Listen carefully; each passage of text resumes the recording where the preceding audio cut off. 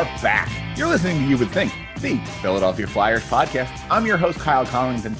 Joining me today, you guys already know who it is. It's Mike Sr. How are you? Welcome, everyone. Good to be back. And it's good. It's good to have you back. And that is actually it today. Kevin had some stuff going on and couldn't join us today. Right. But, it is Mother's Day. So it is Mother's Day. Understandable. We did want to kick off the show with a little Happy Mother's Day to all you mothers out there. And, absolutely. And we forgive you, Kevin. It is Mother's Day. Exactly. Hopefully you're with your mom and you're enjoying your time. I know it's been a long couple of months for everyone. Although I will say the last 2 weeks didn't seem as long as the 2 weeks before that. Yeah, absolutely. Things are starting to pick up a little bit, and we're starting to hear a little tiny bit of news about, the NBA is open in some facilities and states where it's allowed for individual workouts. It's slowly, the door is just starting to creak open. But the UFC ran a full event last night, and we're not a UFC show, but I bought the pay-per-view, and man, it was fun. Like, we don't have to talk a lot about it, and I know I'm bum rushing you here a little bit. No, it was something going on that we didn't know the result to. And you know what? My girlfriend and I have recently gotten into the UFC just kind of casually. It started kind of through some Joe Rogan stuff, and we kind of started watching some fights. And I like Joe. His podcast is great. He is what he is, but I like him. Yeah, and apparently he makes like 6 figures per podcast. So we're trying to get there. But God bless him. He puts out a podcast every other day, and I would too.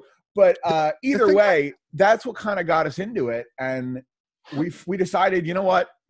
There's one event. Yeah, nothing else going on. We're not spending our money at the movie theater or at restaurants or nothing. Buy a pay-per-view. And it was fantastic. Dana White, if you see this, thank you for putting on a fantastic card. That was incredible.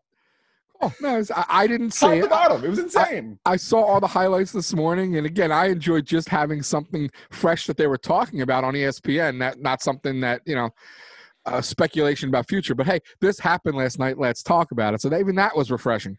Francis Ngannou is a Mack truck. He's a Mack truck. No, I understand. If you saw the fight, you know what I'm talking about. Which I didn't. Like I said, I only saw the highlights. If you go on Twitter, you'll be able to find the whole thing because it'll fit in a GIF. It's a short fight. Okay.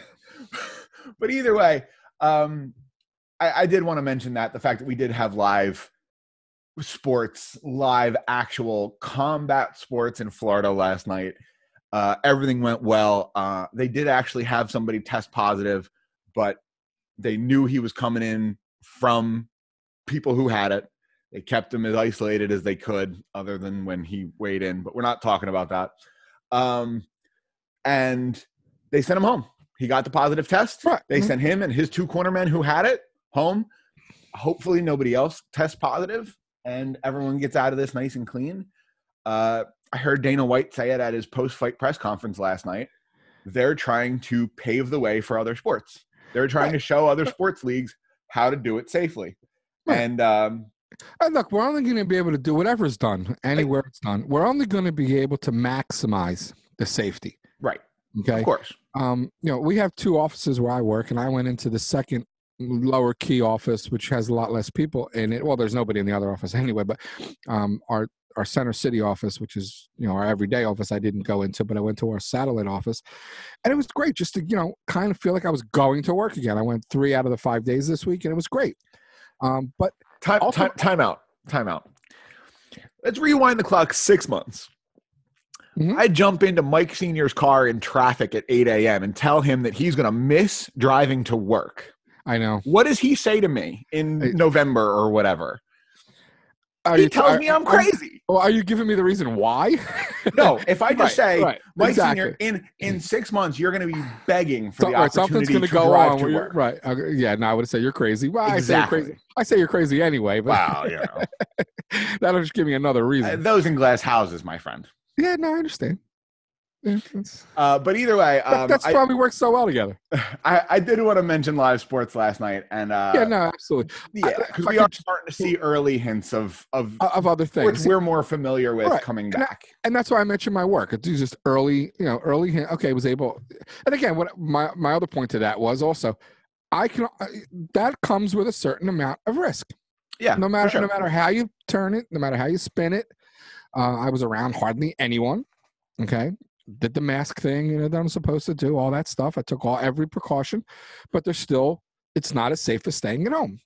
So we can't live like this for the next 10 years. So we have to do something, and this is not a COVID show, but it's definitely not. We're going to be moving beyond it very quickly. Right. My point being, what you said is, yes, the sports will move forward as safely as possible. Also, I don't want to feel like we shortchanged the Mother's Day wish. Oh, you're right. I'm sorry. We did. You're right. We mentioned it, but to everyone out there, happy Mother's Day. Have a great day. As obviously there's a ton going on. But hopefully everyone gets to see their family as much as possible today. If whether it's visits or drive-bys or shout-outs or wave-outs. It'll be a great day for Skype or FaceTime or Zoom and calling, all that stuff. So everyone enjoy, and family first. So, I will be doing that after this podcast. Definitely. We're awesome. We're recording a little bit early in the morning, but yes, my mother will be getting a call. If I called her before 8 a.m., she would not be very happy with me now. So. Happy Mother's Day, Kyle's mom. Happy Mother's Day to Mrs. Grandma Giletto. Gotcha. Thank you. As well as Mike Senior's wife. Yep, absolutely. Kirsten, happy Mother's Day. My wife, happy Mother's Day. Erica, happy Mother's Day to the cats. Okay. Happy Mother's Day, Erica. We are moving on. And before we get into the actual poll talk, because we did have a poll to resolve this week. That poll was found on our Twitter at YWT Podcast. Yeah, where you can find. I'm sorry. I'm not sure anything was resolved, but go ahead. Well, listen. Can you believe it? I'm fired up. Can you believe it? Well, we're going to get into that. An answer was reached. A conclusion was achieved. And you can find everything else that we do over on our Twitter at YWT. You can find Mike here at Mike from S Jersey. You can also find producer Mike at Mike_Giletto. You can also find us, the show, just by searching, you would think, on Facebook, Instagram, Podbean, iTunes, Google Podcasts, Spotify, sportstalkphilly.com. We're all over the internet. We're in every corner of the internet. But anyway, one of the corners of the internet that we spent this week was over on our Twitter. And the most memorable Flyers game of all time, according to our fans. And you know what? We had a decent little result here at the end with 158 votes in our final. Yeah, that's a good number of votes. The most memorable Flyers game of all time, according to our fan base, is the 2010 Game 7 game against the Boston Bruins that resulted in the Philadelphia Flyers completing the reverse sweep and beating the Boston Bruins, becoming only the third team in NHL history to come back from 3-0 down in a series. And, oh, by the way, they were also down 3-0 in Game 7. Because you legally have to mention that when you talk about this game. Right, but only because the symmetry is so incredible. So amazing. It's chef's kiss. If you were going to write a movie, that's what you would write. They were down 3-0 in the series, and they were down 3-0 in the game. The Mighty Ducks, Correct. So, but they got it wrong.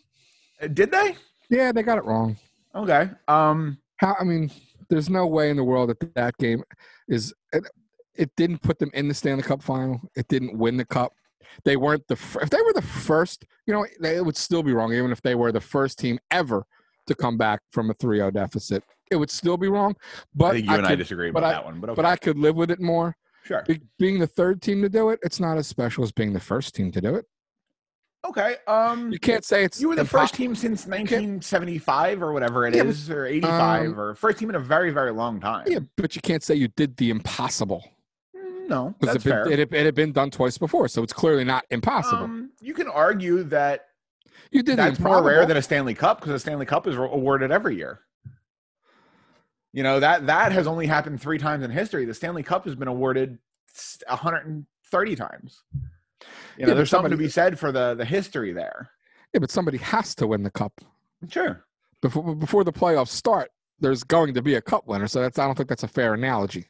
Well, right, exactly. There's guaranteed to be a cup winner. There's not guaranteed to be history like that. I'm not saying the Flyers have done it once in their history. They won the cup twice in their history. I'm not saying that it's not an amazing. I'm just saying there's an argument there. Listen, at the end of the day, I do believe that the game where the Flyers became the first expansion team to win the Stanley Cup, 7 years into their existence or whatever it was, I agree that should have won. I'm not sitting here arguing the other. Right. I'm just offering a little possible perspective. We do also run into the problem, and we've talked about this on the last several shows. we use the word memorable. And when we talk about memorable from a fan perspective, a lot of people will tie that to games they literally remember happening. Fact or fiction, that's just how it's going to be. And the fact that a larger percentage of our audience was alive for 2010 than was for 74 is just kind of going to lend itself to that game being more memorable for a large percentage of our audience. Yes, they'll remember watching the game. But clearly the question is, which of the games has more long-standing memorableness to it?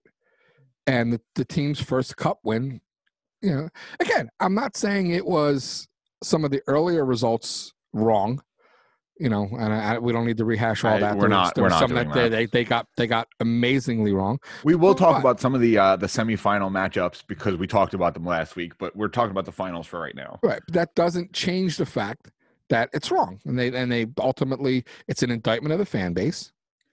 Okay, possibly the worst fan base since the.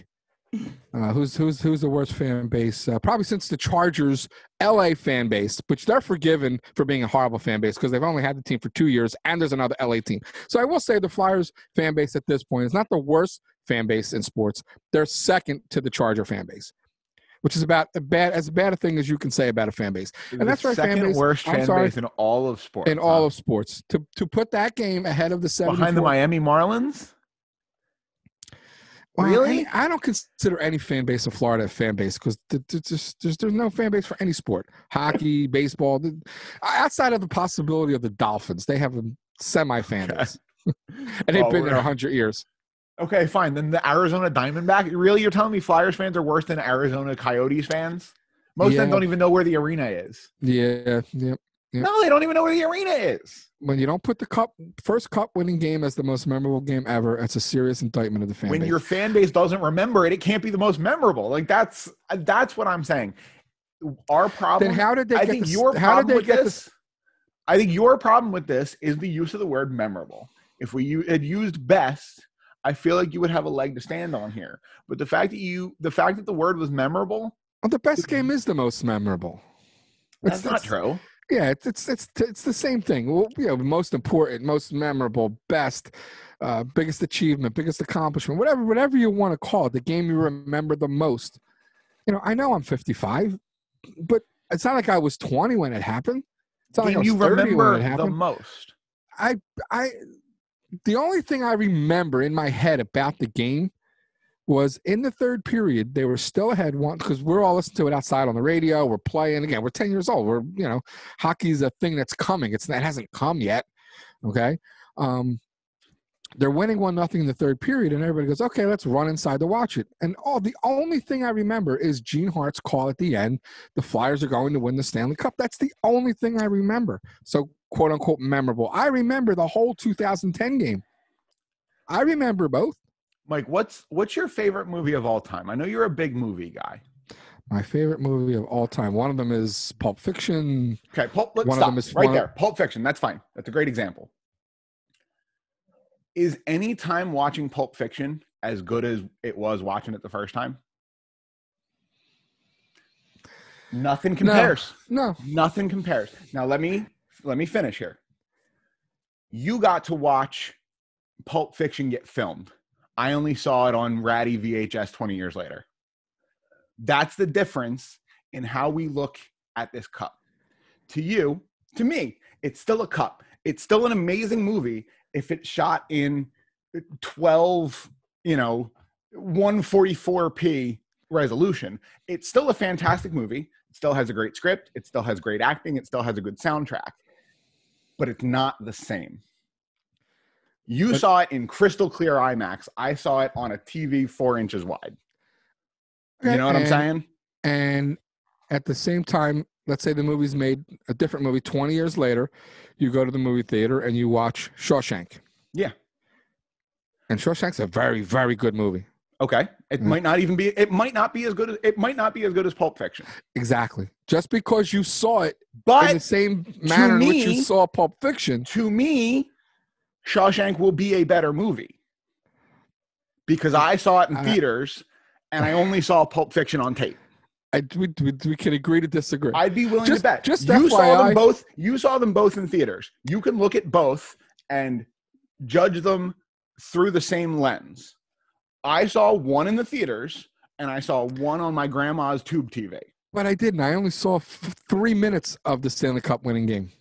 It doesn't matter. You experienced it. You were in the moment. You were there. Correct, You just said you listened to the whole thing on the radio. Correct. Not about watching it. You were experienced it. You listened to it. You were there. That I did. I did experience. I knew what was going on. And Exactly. Yeah. And you saw it in crystal clear HD. Nobody under the age of, say, 50 got to experience that. Nobody. True. None of them. True. In the same way that people older than 50 did. Everybody 50 and younger, roughly, of course, 50 and younger, those people saw it on TV. Yeah, older people still saw it live, you know? But as a fan base, you're still supposed to know your team's history. And they do. Okay. That's why it still got 40+% of the vote. I'd be willing to bet 43% of our fan base was not alive when that game happened. That number is higher than just the people that were alive. But when you use a word like memorable, like we have, the people that were alive for it are going to vote for it. Like, it's just how it's going to work. I threw this analogy, and hopefully this works because it's fresher in your mind and you know what it meant. Yeah. The Eagles win the Super Bowl, Nicky Sixx, The Amazing Day, all that stuff. 30 years from now, in 2050 or whatever, you know, the Eagles win a playoff game against the Atlanta Falcons in the wild card round that they were losing 41-10. Okay. And they have this second half surge, amazing. They come back and they win the game, and they lose the next round, or they go to the Super Bowl and they lose the Super Bowl. Is that game you put a poll up in 2052, most memorable Eagle game ever? Does that game have any shot of beating the 2017 Super Bowl win? Zero. Sure does. It's got zero chance. No, because here's the thing. Listen, first of all, the first Super Bowl will always be listen, the I most just let you flesh your whole thing out. Let me respond. You just fleshed your whole thing out. I'm not saying what will happen. Let me respond. Should it happen? I guess is the way I should have put it. I've let you flesh your whole thing out. Go ahead. Here we go. Okay. First of all, I'm upset that you are comparing football to hockey in this perspective, because I don't know if this opinion is unpopular or whatever. I will take Game 7 over any NFL playoff game, minus maybe a Super Bowl. If you go round by round, I will take a Game 7 over the equivalent round NFL game every time. There's nothing better than Game 7 hockey in my book. So to me, it's Game 7 of round 1 is not necessarily. To me, it's better than the wild card round of the NFC in the NFL. No, you can make the divisional round is better than the second round in the NFL. Every conference championship in the NHL is better than the conference championship in the NFL. You can make the argument in football. Every playoff game is Game 7. Sure, and that's fair. But if every game is set Game 7, then no game is Game 7. They wash each other out. I didn't say I liked it. I said you can make that point. And no, by the way, I am not advocating that football go to best of 3 by any means.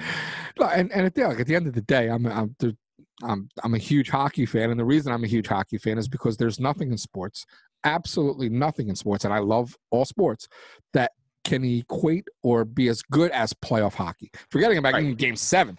Playoff hockey as a whole has a level of intensity that's just you can't match it. The game changes. The game literally morphs into a different game. And I've always said, if the NHL could figure out a way, and you can't, to have playoff hockey played in the regular season and have the same game played in the regular season as played in the playoffs, it would not be the fourth sport. Not by a mile, but you can't. You can't do it. No, you can't. It's impossible. There's the human element to it. You can't convince players to. Yeah, exactly. We're going to recreate storming the beaches of Normandy. No, you can't create that. And that's not to I don't mean to insult anybody who's ever been in war. I apologize, but that's playoff hockey. It's the closest thing to combat that you will get in sports. It literally is a war of attrition. I mean, I think the UFC is literally the closest thing to combat you'll get in sports, but you're close. You're in the right ballpark. Okay. It's just a war. Listen, I just got to knock you down a peg. You know how I work.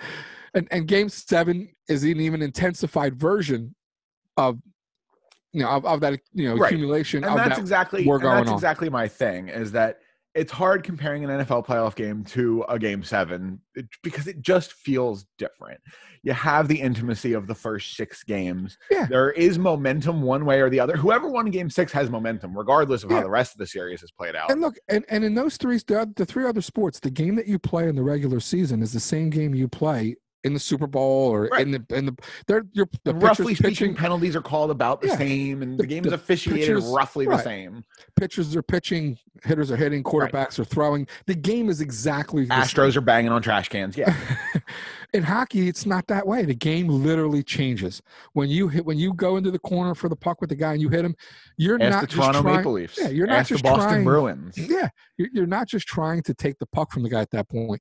Every single thing is intensified, and you're trying to make a statement so that at that moment, what you do in that moment plays out later in that period, later in that second period, third period, later in the series. Exactly, it becomes like I said, I keep using that, but war of attrition, but that is what it becomes. Who can be the last man standing after we just pound each other game shift after shift after shift after shift for 7 games? We talk about that 2012 Flyers-Penguins series. Does Claude Giroux come out and lay that big hit on Sidney Crosby in Game 6 if all the shenanigans in Game 3 don't happen? Right. Probably not. And it's the kind of thing where, this big old tension pot had built and eventually boiled over. And no, but getting back to your original question about should it, an Eagles playoff game, blah, blah, blah. I don't necessarily know if it should. I think it would because that's how recency bias works. And if we're talking 30, 40 years in the future, there will be a generational shift. And if there's some level of social media that people my age are not on, and that is where this poll is held, because, no offense, people your age, generally speaking, are not on Twitter. I think you're aware of that. No, I understand. So if there's some social media that people my age are not on, and that's where the poll is held, I have no expectations for the results because my age group, my demographic isn't voting. But expectations are different than what should have been. And from now until the end of time, the most memorable Flyer game will always be the 1974 Cup winner. Not according to our fans. 2010 Game 7, baby. And they got it wrong. That's all. I'm here to call it out. No, it's to me personally, if I look in my heart, what the answer to this question is, it's 2010 Game 7. For me, personally. Now I know it's not the correct answer. It's the game. Now I know it's not the correct answer. If the question was, what is the game you remember most as a Flyer fan? I'm okay with that result. Sure. That's literally what memorable means. No, that's not the question. The question was, what is the most memorable game in Flyers history? Okay, I would like you to define the word memorable. No, the way I'm phrasing the question is different. What is the most memorable game to you as a fan is different than what is the most memorable game in the franchise's history. Those are 2 different things. Memorable, adjective. Worth remembering, notable. Which one is more memorable? Which one is more notable? The one that you remember. That's different. Because it's worth remembering. Again, if the question was, what game does Kyle remember the most as a Flyer fan? Listen, I have no problem with you thinking it's the 2010 because that is in your brain. That's the one. Yeah. This is to the franchise, not to you. To the franchise. In the franchise's history, what is the most memorable game? And that is the 74 game. You need to direct message every single person who voted on this poll and explain that to them. I've tried to do that. Because those people answered, what is the most memorable game to me? Well, I purposely didn't put my finger on the scale this time. Yeah, you did. No, I didn't. Yes, you did. I did not. I stayed off and out of the way until it was over. And then once it was obvious, there was about 2 hours left, then I put it out there. Okay, fan base, you did it again. You're a complete and utter disgrace, blah, blah, blah, blah, blah. But that was with 2 hours left and it had no shot. If 100 more people voted, it still wasn't going to get to a win. Right. So I did not put my finger on the scale. And look what happened. So I saved the embarrassment of the fan base, 4 weeks ago or 2 weeks ago, whatever it was. Should have let it go. I could not. I should have. Imagine what would have been different. Exactly. I should have let Imagine them blow the. I should have let them blow the Bobby Clark. A whole different. Correct. I should have let them blow the Bobby Clark thing. I could have let them blow the 74 thing, and then I could have really lambasted this fan base. But I love you, fan base. Oh, okay. The fan base that on April 21st you tweeted was the worst fan base in all of sports. It is. And then last night you tweeted that they're the second worst fan base behind the LA Chargers. Yeah, because I forgot about LA. Oh, that's so funny. Either way, it's just how I feel. The results of our poll have come in. The most memorable Flyers game of all time, no matter what Mike Sr. says, is 2010 Game 7 against the Boston Bruins. And I'm okay with that. All that said, going back to the semifinal game. Yeah, that's what I wanted to talk about. Yeah, I am completely fine with the 2010 Game 7 beating the 75 Cup team. Okay, so you're comfortable with totally it being okay with that. A finalist here. Oh, absolutely. Okay. Against that matchup, if it was in the semifinals against 74, I think then it should have lost. But in this matchup, I'm okay with it winning, and I even think it should have won. I'll even go that far. Even though I think the 75 team is the greatest Flyers team in history, and more on that later. A lot of things. Yep. The memorableness of the win in 74 was much more memorable than the 75 Cup, even though it gave them not dynasty, but it gave them long-standing. You win 2 in a row, you're in the conversation for dynasty. You're there. You're in the conversation. The fact that you made it back the third year and lost in the final. And because Bernie got hurt, blah, blah, blah. And the Red Army game did happen in the 76 year. I'd be willing to put the Broad Street Bullies in dynasty conversation. I could see arguments against it, but I put them in dynasty conversation. If not for the Red Army game and them clearly being the best team in hockey at that moment when they won that game and they lose prompt thereafter and then lose to the Canadians in the finals, I think you can make the argument there was every reasonable expectation that they beat the Canadians in 76 if Bernie doesn't get hurt, and three in a row was certainly a dynasty by any standard.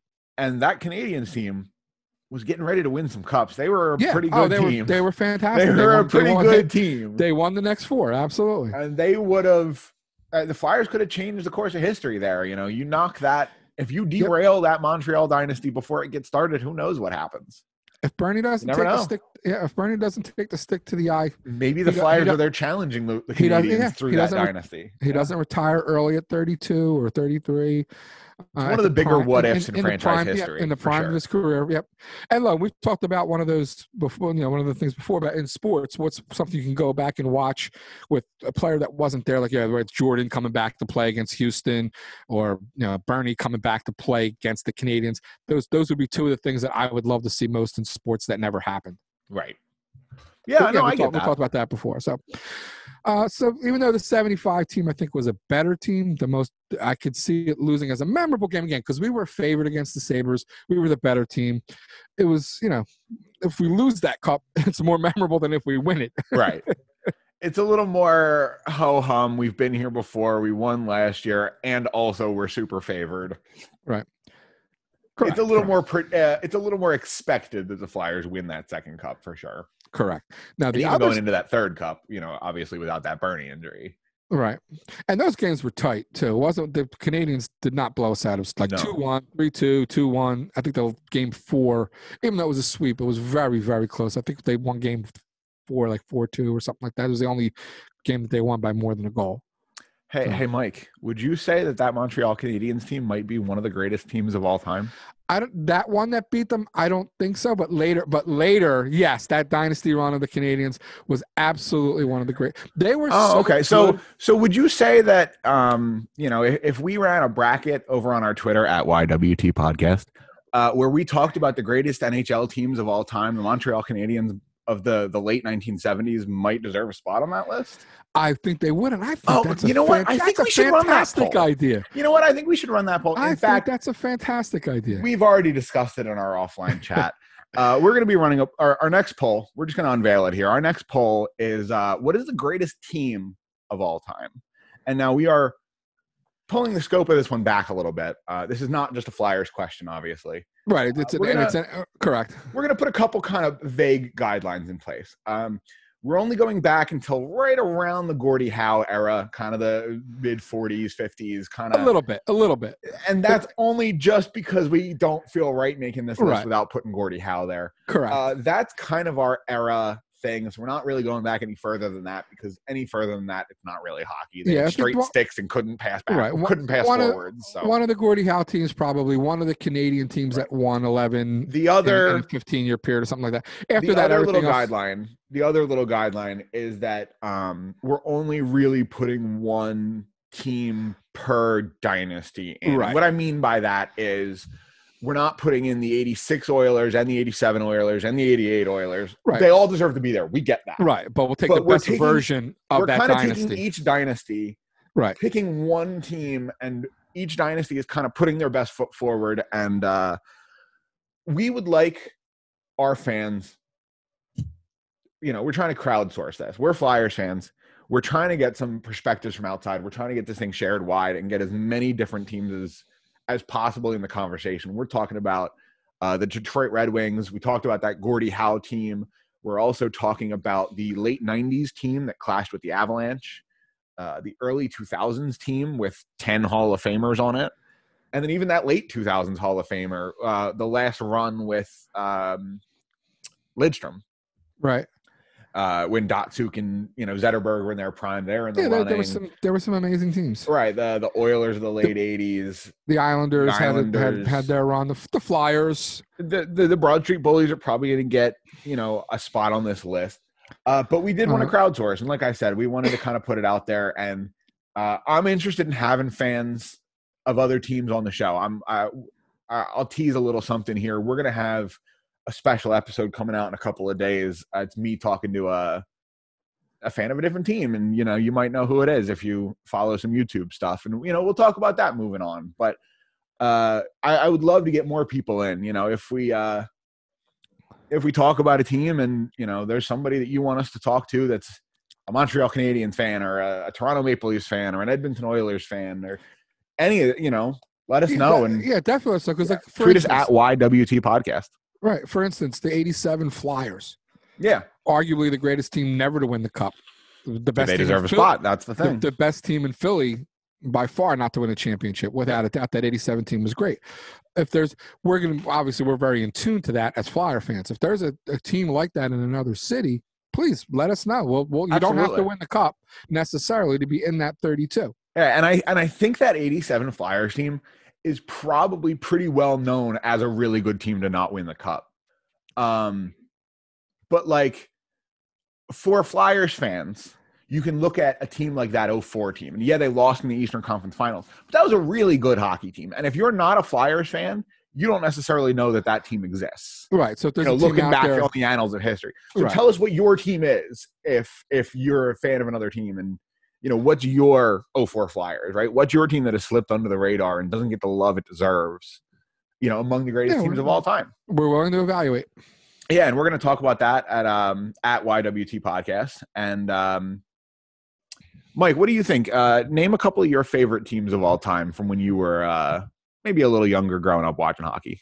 Like I said a little bit earlier, I think the best Flyer team on that list that should go into that bracket would be actually the 76 team. I agree. I think that was the team that beat the Red Army was the best might have been the best group of the Philadelphia Flyers to ever pull on those three teams. The Reggie Leach factor was added. That was added in 75 as well, but you had that factor, and they just the lineup on Red Army Day. Right. Might be was the best Flyers team. I agree with that. Before Bernie got hurt. They weren't the best ever. I think the 87, they can make the argument for 85, but the 87 Oilers, I think they were certainly in that conversation. And I'm talking about amongst the Flyers. I'm sorry. Amongst the Flyers, yes, definitely. I'm talking about that might be the best collection of players to ever pull on a Flyers uniform. Correct. That's on game to day. Me, correct. Okay, and that's where I would go. Yeah. But either way, let me pull up our list real quick. We've mentioned quite a few teams. I know I talked about that early 2000s Buffalo Sabres team, Danny Briere, when he was an animal in Buffalo. Right. You got the Penguins back-to-back Cup win. Yeah, we got to do it.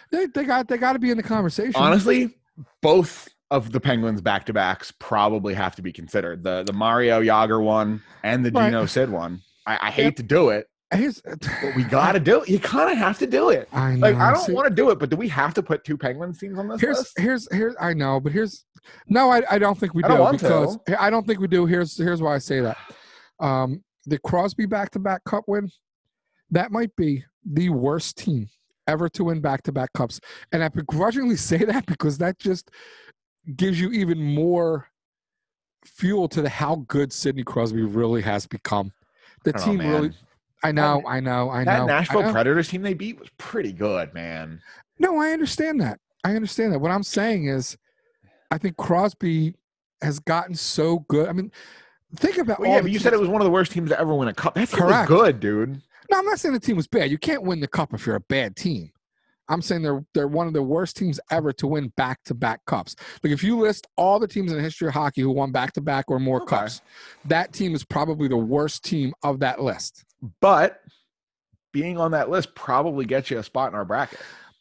I gotta see. Even if, I know we're talking about the worst, quote unquote worst, but we're talking about the worst of a very elite tier of teams here. Absolutely. We're talking about the quote unquote worst team to win back-to-back Stanley Cups, man. Yeah, no, and I understand what I'm saying actually is an endorsement of Sidney Crosby. Right. I get that. But give me another look. The Flyers, Bobby Clark had Bernie Parent, had Reggie Leach. The Islanders had Brian Trottier, Clark Gillies, Bobby Smith, Mike Bossy. The Canadians had Guy Lafleur, Larry Robinson. There's no second guy. Forget a third and fourth guy. There's no second guy with Crosby. There is none. Did you forget Evgeny Malkin exists? I'm pretty sure you forgot Evgeny Malkin exists, man. I just don't put him on the level of a Mike Bossy. How about the fact that Sidney Crosby, and I'm saying this like this for a reason. How about the fact that Sidney Crosby turned Jake Gensel into a 40-goal scorer? That's how good Crosby is. Sure. I mean, Gretzky turned Krushelnyski into a 50-goal scorer. That's the thing. Sidney Crosby turned somebody every year into a 35-goal scorer. Who's Brian Rust? Why is he making money at the NHL level? That doesn't make that doesn't make him a great team. And look, maybe I just don't give enough credit to Malkin. The year they also have to remember how good their goaltending was in the playoffs during those runs. I don't think either one of their goalies is anything special. I think Marc-Andre Fleury has a discussion for top 10 all time. No, not top. No, if you want to go, he has a discussion to be in the Hall of Fame. We can have that discussion. Just longevity and what he's done in Vegas, maybe. But in my mind, March 10th, 2020, 9:01 a.m. Marc-Andre Fleury is a stone cold Hall of Famer. There you go. I said it. And he may get there based on numbers alone. But no, he's not. No, he's not a first ballot, and he's definitely not a lock. And on the eye test alone, he's not a Hall of Famer. You can't put first ballot more to lock. You're talking Roy, you're talking Brodeur, you're talking Dryden. I mean, you can't name a better goalie over the last decade than Marc-Andre. The last decade and a half, last 15 years than Marc-Andre Fleury. Henrik Lundqvist has no cups. Pekka Rinne has no cups. I understand. I'll wait. Any other names you want to throw out here? Tuukka Rask has one cup that he rode the bench for. I'll wait. Listen, you're not going to get me off this. Marc-Andre Fleury might be the best goalie of this generation. I just don't see he might be. The eye test, it's just not there for me. I'm sorry. Then your dislike of the Pittsburgh Penguins is blinded. No, but you're talking about a guy who won a cup in Pittsburgh, okay, and couldn't even hold his job. He only won one cup, just FYI. Don't let's not put him in this otherworldly area. He won one cup. Okay. And 2 to 3 years thereafter, they said, we can't win another one with him. He had gotten that bad that they ran him out of Pittsburgh. They didn't protect him in the expansion draft to go to Vegas. And he'd already lost his job. They'd already won 2 cups without him with Matt Murray. Okay? I think you're misremembering history a little bit here, man. I really do. That team was Marc-Andre Fleury's until he got hurt late in the regular season of the first run. No, he lost his job to Matt Murray. It wasn't an injury thing. I think you're misremembering this, man. And then the second year when Matt Murray went down, Marc-Andre Fleury came in and played fantastic hockey in the playoffs. And so they didn't expose him because they had Matt Murray. Like they exposed him in the expansion draft because the other option was for him to be riding pine because Matt Murray was their guy. They exposed him to do him a favor. Yeah, sure. And they exposed Marc-Andre Fleury to do him a favor. And then he single-handedly dragged a mediocre Vegas team to the finals. No, that's revisionist history as well. That team played fantastically. They did play fantastic. William Karlsson had a great season. Jonathan Marchessault had a great season. Riley Smith had a great season. But it wasn't a good team. He was very good. I just don't see Hall of Fame. That first year Vegas team caught lightning in a bottle, but they were not a good hockey team. James Neal had the best season he had in a decade. They were good that year. Right. They had every player on their team had a career year that year. Look, and it turns out that everyone's career year is like, pretty good. They didn't miss the playoffs the next year. So it wasn't like they fell back to, expansion. No, and as far as I'm concerned, they got jobbed the next year. That's, right. With the whole 5-minute major thing. Right. So they you don't do what they did in the 2 years that they did it and not be a decent team. No, I get what you're saying, but I think a lot of that, less than you're giving credit for, belongs to Marc-Andre Fleury. Your goaltender. He resurrected his career in Vegas. Absolutely. If he was healthy that first year in Vegas, he did miss some time. But if he was healthy all year that first year in Vegas, he would have gotten Vezina conversation. The only reason he's in the Hall of Fame conversation is because what has happened in Vegas. If that doesn't happen, if he goes to Vegas and they're the expansion team that everybody expected them to be for the last 2 years, people don't even remember he's in the league still. And what he did in Pittsburgh 1 year to win the cup. The Hall of Fame does not have every cup winner. You win one cup, it doesn't put you in the Hall of Fame. He was like the first overall pick, right? Like he's been a guy forever. That's just pedigree. Sure. I'm not saying you can't get in the Hall of Fame with one. Hasek has one, and he's clearly Hall of Famer. He was great for a very, very long time. I'm saying Fleury wasn't that guy. He wasn't great for a long time. He just wasn't. Sorry, are you talking about the year he played 65 games and had a 918, or the year he played 67 games and had a 913, or the year he had a 916, or the 915, or a 920, or a 921? Sorry, what year are you talking about where he wasn't great? Yeah, but you're giving me save percentages in an era where the guys who stink were 905, 910. That's what it's become. I don't necessarily agree with you. We're talking 10 years ago when goaltending was still in pretty decent shape. If you remember, before that 2012 lockout, goaltending was in pretty decent shape. The average save percentage at that time was probably 910. So he was slightly better than average. I think you're forgetting. And I don't know if it's because you weren't paying attention because he was a Penguin and you hated him, or no, I never saw great players be average for 3 years. I just never saw it. And to me, if you're a great player, you can be average for a short period of time. You can have a downtime. Mike Schmidt had his eras where, has 3 months where he hit 220, but he didn't do it for 3 years. Marc-Andre Fleury has 3 cups. He led the league in shutouts in 2014-15. He does not have 3 cups. He rode the pine for at least 2 of them. He's got 3 rings. Whatever. Call it what you want to call it. He's got 3 cups. So does Pookie Roberts from the Yankees in the 50s. He has 7 rings. What does that mean? That doesn't mean anything. Fine. You get no credit for rings that you didn't play in. Great. Then for the rest of this conversation, you're not allowed to use championship accomplishment for anything. If you were part of achieving that championship, you do. When you're the goalie? He was the goalie for 1. Okay, let's see how many playoff games he played. Murray was the goalie for 2. I'm going to go take a look at how many playoff games he played these last 2 years. Murray was hurt in the second one in the first round, and Fleury played, and then Murray came back and won the cup the rest of the playoff. Hold, please. All right. In 16-17, I'm sorry, what year was that? I'm sorry. What year are we talking about here? They won back-to-back. Yeah, thanks. That doesn't. I don't remember the year. Absolutely killing me. All right. I don't remember the year. I'm sorry, you put me on the spot. I don't remember the year. They won their back-to-back cups in 15-16 and 16-17. Mm-hmm. Okay. So in 15-16, Marc-Andre Fleury played 2 games. That's the first cup. In 16-17, he played 15 games. He won that cup. No, Let's fight. No, he didn't. He did not win that cup. He played 15 games. No, he didn't. Okay, so you're telling me Elite Prospects is lying about the fact that he played 15 games, had a 256 goals against, and a 924 save. He played the first round. So they're lying round. about that. He played in the first round. Okay. Murray was He played 15 games. They don't play 15 games in the first round, Mike. He played somewhere else, too. He may have played some parts of other games. Right, he played 15 games. Murray was the cup winner for the second cup. So if they played a 7-game series and Marc-Andre Fleury played all of them, that means Matt Murray still got pulled 8 more times? No, I'm saying he played 15 games. Murray was hurt.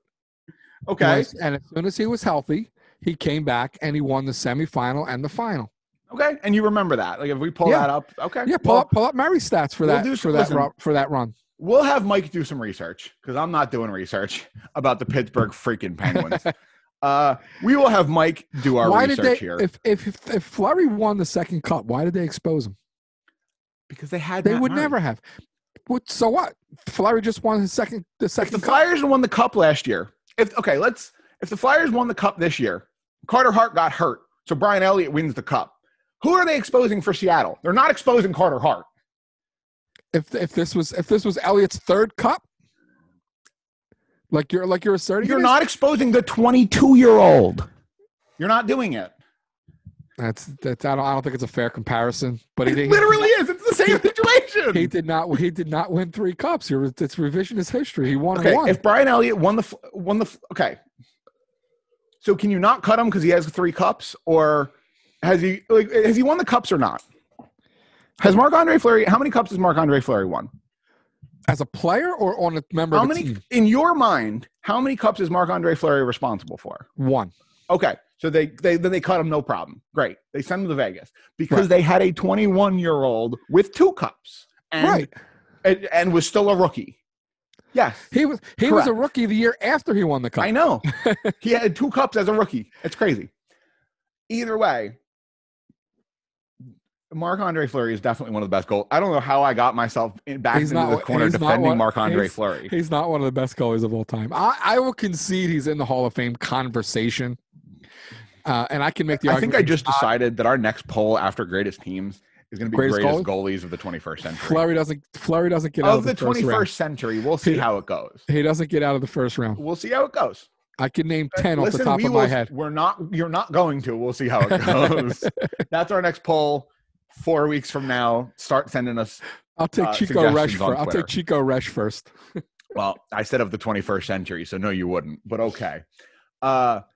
Either way, you can let us know, what do you think is the greatest team of all time? Let us know on Twitter at YWT Podcast. Was there anything else you wanted to say, Mike? Nope, I'm good. I feel like we've gone pretty to the wall. Look, here's a good thing about our next poll. There's nothing that can happen. Well, let me go easy on the never. There's nothing that don't challenge the internet. It's right. It's very improbable that I'm going to be bashing the Flyer fan base over these results. You heard it here first. Either way, you can let us know what you think. That poll will probably go up Tuesday or Wednesday. I'll talk to Mike and we'll get a day. That poll will go up Tuesday or Wednesday. We'll get suggestions from you guys, our crew, Sunday, Monday. We'll get the poll together and get it up and start voting on it. I like I said, I have that special episode maybe coming out this week, hopefully, teasing. Until then, if there's somebody that you want us to get on the show, let us know on Twitter at YWT Podcast. You can find Mike at Mike from S Jersey or producer Mike at Mike_Deletto. Search You Would Think on Facebook, Instagram, Podbean, iTunes, Google Podcasts, Spotify, Sports Talk Philly, all over the place. And you can find us pretty much everywhere over there. One more time, I did want to say Happy Mother's Day. I know we said it at the top of the show, but I did want to cap it off here. I don't know how much of our listenership are mothers, but tell your mother Happy Mother's Day. They all have mothers. Call your mother. Everyone. Okay. Yep. If you haven't talked to your mother recently, maybe give her a call. It's Mother. There you go. Until then, anything else you wanted to say, Mike? No, I think we touched on everything. I think we touched on everything. Until then, we're going to get out of here.